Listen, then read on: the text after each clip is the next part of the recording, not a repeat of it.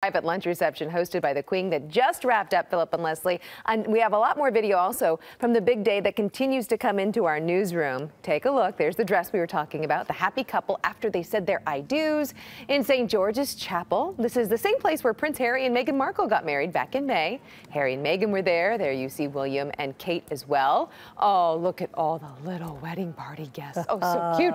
Prince George and Princess Charlotte were in the wedding party. Of course, there's Queen Elizabeth. That is Eugenie's grandmother, and Prince Philip was also there. And now there's a look at some of the stars that got invited. We saw actress Demi Moore just walk by. Liv Tyler was also spotted arriving, followed by supermodel Naomi Campbell. They just look so happy waving to the crowd there. Later on today, there's going to be yet another party hosted by Eugenie's father, Prince Andrew. She is 9th in line for the throne. Hello, I'm Mark Brown. Click the ABC7 logo to subscribe to our Eyewitness News YouTube channel.